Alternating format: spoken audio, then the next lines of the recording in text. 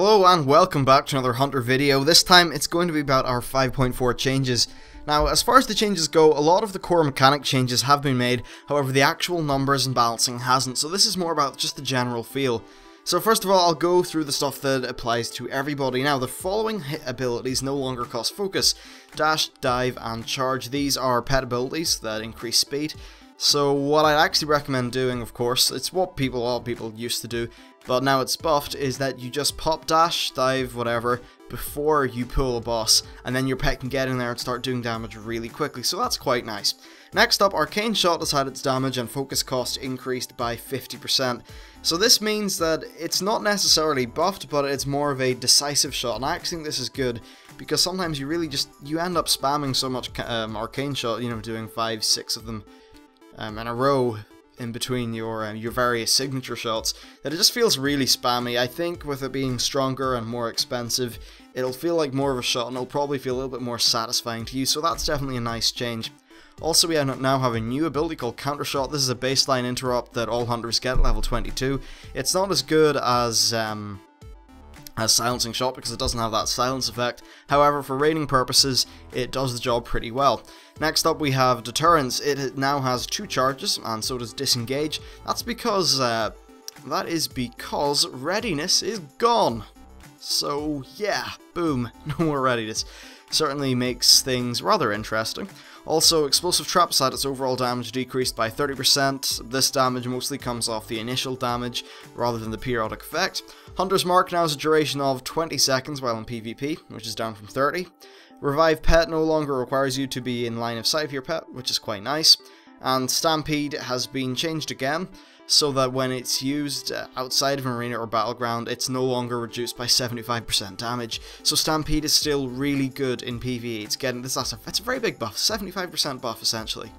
Or at least removing that 75% reduction, so it's very good. So pretty much there's no massive PvE nerfs or anything like that. And the removal of Readiness is basically just to get less burst, because burst really messes up PvP, and when PvP's messed up by an issue such as burst, it often bleeds through to PvE. I think it also makes the class very clunky and needlessly weird to play especially at the pull, so I think it's a good change. Now, Deterrence and Disengage now have charges, so it shouldn't be a nerf really, and it's just more about, don't spam them or use them wrong, because your charges will run out, so I think that's pretty cool. Next up, yes, Arcane Shot, still very powerful. One thing which I think could be a little bit weird is if Arcane Shot in combination with Thrill of the Hunt ends up being too powerful. I think that might be quite weird. So yes, we definitely do have a very strong secondary shot. Is it too strong? Well, that might be the problem. If it's so strong that it doesn't really matter if you use it or Explosive Shot, then it would be quite worrying. Now, Blizzard did say that a lot of the actual numbers balancing will be done around signature shots, not things like Arcane, so that should be good. Now, on to specific things. So for Marksman Hunters, Binding Shot is no longer on the Marksman tree, or on the Marksman ability, and it's now a talent. For Survival, Explosive Trap no longer shares a cooldown with Black Arrow, and can no longer activate Lock and Load, so really it's just separated completely from that mechanic. In terms of our talents, these are some interesting changes. Murder of Crows now deals 40% more damage. That's quite a big number, so that's very good. Aspect of the Iron Hawk now reduces all damage by 10% down to 15. This is in line with a lot of other changes coming to other classes with similar talents. Glaive Toss no longer initiates auto attack, so there you go. Narrow Escape's root effect is now a nature spell. Silencing Shot is no longer a talent, and it's actually what replaces Counter Shot for marksmanship hunters. Spirit Bond's actually been buffed. It now is 3% of total health every 2 seconds rather than 2, so it's a 33% buff, which is very good. And also Werven Sting has had its range up to 40 yards from 35. So yeah, there you go. This Murder of Crows buff really does seem substantial though, holy crap, so that's interesting. Now we have Glyphs. So there's the Glyph of the Lean Pack. This reduces the range of Aspect of the Pack by 7 yards. I'm assuming that's just if you only want a certain part of your raid to be covered by Aspect of the Pack. I don't know, it's weird, and honestly I don't think it would really ever be used.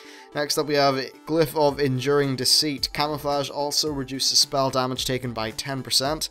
That's quite nice actually. For major glyphs, we have Glyph of Man Pet, which now has a 100% chance of cleansing, 1 curse, disease, magic or something, which is up from 50. It was a little bit stupid the way it was 50, so that's nice. Glyph of Mending now speeds up the periodic effect of Mend Health and will restore health every 1 second. That actually seems really good because you have more heals per second on your pet. And next up we have Glyph of No Escape. This increases the range critical chance against targets affected by your freezing chap up to 100%, which is up from 20. Glyph of No Escape is really good actually, maybe in PvP or something, so you can get some nice crits off after you use your freezing trap. But anyway, there we go.